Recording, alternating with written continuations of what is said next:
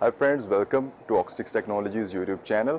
Guys, आज हम बात करेंगे एक बहुत ही इंटरेस्टिंग टॉपिक के ऊपर और बहुत ही इग्नोर्ड चीज़ के ऊपर, जो कि हम अपनी आम जिंदगी के अंदर करते हैं। स्पेशली जो इलेक्ट्रॉनिक्स के फील्ड से लोग ताल्लुक़ रखते हैं, उनके लिए मैं ये वीडियो बना रहा हूँ। सो फ्रेंड्स, आज हम बात करेंगे सोल्डरिंग फ्यूम्स के ऊपर, या फिर सोल्डरिंग स्मोक भी इसको कह सकते हैं। वो वाला स्मोक या वो वाले फ्यूम्स जो आप सोल्डरिंग करते हुए निकलते हैं, यानी कि वो धुआं जो सोल्डरिंग करते हुए एमिट होता है। तो आज मैं आपसे इस बारे में डिस्कस करूंगा और आपको बताऊंगा लॉजिक के साथ कि वो हमारे हेल्थ के लिए ख़तरनाक हो सकता है।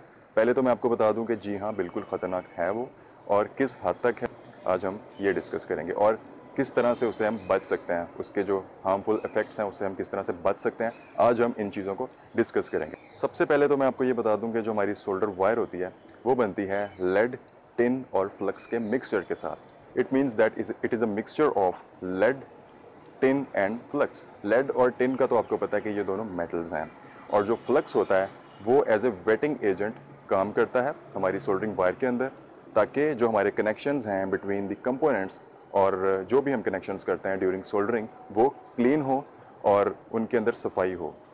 तो अब हम बात करते हैं लेड की और टिन की, जो कि मेन चीज़ें हैं, जो मेन मेटल्स हैं जो यूज़ होती हैं हमारी सोल्डरिंग वायर के अंदर। 60% जो है वो सोल्डरिंग वायर के अंदर हमारी टिन यूज़ किया जाता है। इसके अलावा जो 40% है वो लेड यूज़ किया जाता है। इसके अलावा आपको मैंने जैसे बताया, फ्लक्स इसके अंदर यूज़ होता है, जो कि as a waiting agent, as a mixture use होता है। अब मैं आपको ये बता दूं कि जो सोल्डरिंग होती है वो होती है आमतौर पे 400 degree centigrade to 450 degree centigrade, जबकि जो बॉइलिंग टेम्परेचर्स हैं लेड के और टिन के, वो मैं आपसे अब डिस्कस करता हूँ। टिन का जो बॉइलिंग टेम्परेचर है वो बहुत ज़्यादा है 2603, यानी कि 2600 डिग्री सेंटीग्रेड के करीब। इसके अलावा जो लेड का टेम्परेचर है, बॉइलिंग टेम्परेचर, वो राउंड अबाउट है 1700 डिग्री सेंटीग्रेड।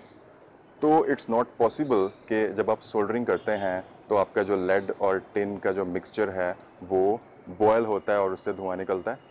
धुआं एक्चुअली निकलता है फ्लक्स से, फ्लक्स बॉयल होता है, उससे धुआं निकलता है। क्योंकि आप जानते हैं कि जो भी चीज़ जब धुआं निकलना शुरू होता है, जिस भी मेटल के अंदर से, जिस भी चीज़ के अंदर से, जब वो बॉइलिंग टेम्परेचर तक जाती है, जब वो बॉयल होना शुरू होती है, तब भी उसके अंदर से धुआं या फ्यूम्स निकलने शुरू होते हैं। तो वो जस्ट मेल्ट होते हैं, किसी हद तक मेल्ट होते हैं। यानी कि जो लेड और टिन यूज़ होते हैं जब हम सोल्डरिंग कर रहे होते हैं, वो किसी हद तक मेल्ट होते हैं, लेकिन बॉयल नहीं होते। अब मैं आपको ये बता दूं कि ये किस तरह से जो फ्लक्स है हमारे लिए हार्मफुल है। एक्चुअली जब फ्लक्स बॉयल होता है ड्यूरिंग सोल्डरिंग, तो वो एमिट करता है different types of gases, different types of harmful gases, जिसमें मेन जो गैसेस हैं उनका मैं आपको बता दूं। HCl यानी कि हाइड्रोक्लोरिक एसिड है, बेंजीन है, इसके अलावा एसीटोन है।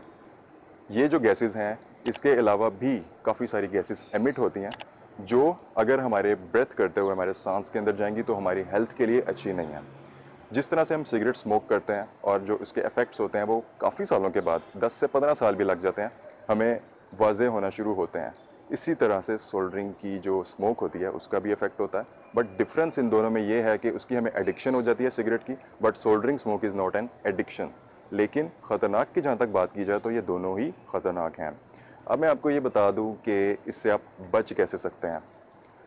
पहली बात तो ये है कि आपने जहाँ पे भी सोल्डरिंग करनी है, that area should be properly ventilated. इसके अलावा आपने फ़ैन का यूज़ करना है। छोटा जो डीसी फ़ैन होता है, जो कंप्यूटर फ़ैन भी जिसको कहते हैं, वो आपने यूज़ करना है। जब आप सोल्डरिंग कर रहे होंगे तो जो आपका फ़ैन है उस सोल्डरिंग का जो आपका स्मोक है उसको उड़ा के ले जाए, और कोशिश करें कि विंडो के पास बैठ के आप काम करें, ताकि जो आपका स्मोक है वो विंडो से बाहर की तरफ निकल जाए। अगर आपको आई इरिटेशन कभी फील हुई हो सोल्डरिंग के बाद, या फिर अगर आपको डिजीनेस या फिर हेडेक भी इसकी एक इफेक्ट है, वो भी हो सकता है किसी किसी को। ये वेरी करता है person to person, but it can happen to you. तो इसके लिए आपने, यानी कि आई प्रोटेक्शन के लिए या स्किन प्रोटेक्शन के लिए आप मास्क पहन सकते हैं। आप आंखों के ऊपर कोई भी प्रोटेक्टिव ग्लासेस यूज़ कर सकते हैं। सो फ्रेंड्स, आई होप कि आपको इस वीडियो से कुछ ना कुछ सीखने को मिला होगा, और आप भी मेरी तरह आप ख्याल रखेंगे सोल्डरिंग करते हुए। ये वाला ख्याल वैसे मुझे भी नहीं आया था, मैं भी काफ़ी अरसे से इस फील्ड में हूँ, बट आज मुझे बैठे बैठे ख्याल आया कि यार ये जो स्मोक होता है, that can be dangerous or not. So I found that it's dangerous for our health and we should protect ourselves from soldering smoke.